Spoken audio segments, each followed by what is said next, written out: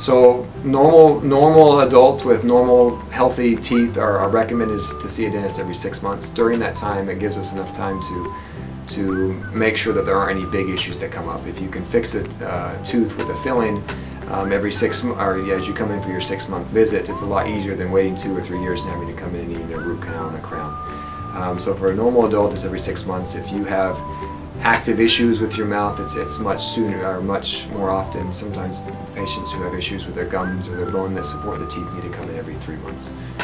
But most normal patients, 6 months.